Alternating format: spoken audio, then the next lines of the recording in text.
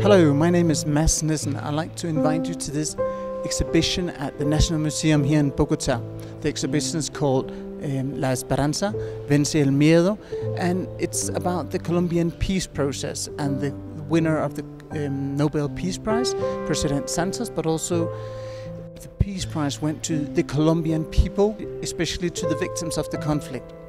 So this photo exhibition, we have 24 images, some of them large scale, and it will try to give you an insight on various aspects on the Colombian conflict.